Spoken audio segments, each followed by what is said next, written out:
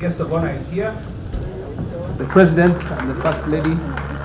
President Yoweri Museveni and his wife unveiled the artistic impression of the Bible College during a fundraising dinner hosted at the Covenant Church Nations in Luzira.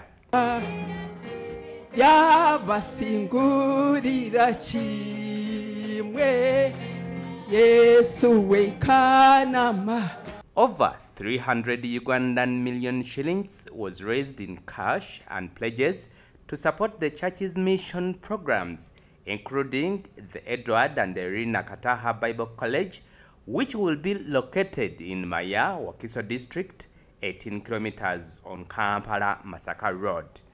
President Yoweri Museveni greatly commended the work done by Pastor Patience and her husband, Audrey Rwabuogo, in adding value to the church ministry by teaching the transformational gospel.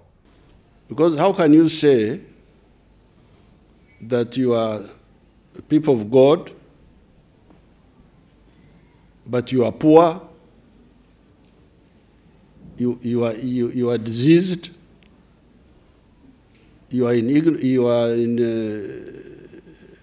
need, and this is what we have been preaching against. And this is where we disagreed actually with the Baroko in the 1960s. I disagreed with them. President Museveni thanked Patience for starting the theological college and urged them to follow the 4 dimensions of Jesus Christ of healing, feeding, working, and preaching. I'm very happy that after 145 years, I have somebody from my group who has now not only joined the church, but actually seems adding value to the church. I want to thank Patience for starting this theological college. I hope that theological college will now handle the 4 dimensions of Christianity. The faith, the working, the healing, and the feeding. On her part, the First Lady and Minister of Education and Sports, Mrs. Janet Kataaha Museveni, thanked God for his faithfulness, especially those that honor him with their lives. Today is truly a humbling day for me, as I realize in a special way that God is a faithful friend who does not forget those who honored him with their lives. He says in 1 Samuel chapter 2, verse 30, that those who honor him, he will honor. Our Father honors us even when we are long gone. She thanked Patience for allowing her to be used by God and lifting up the names of God's servants who are long gone, adding that while we may forget them, he does not, because they live with him. So therefore, the naming of the Bible College after them is very significant in demonstrating how faith is passed on to live on in generations to come. This is a challenge to the modern-day parents to remember that our first mission field is a family that God has given to us.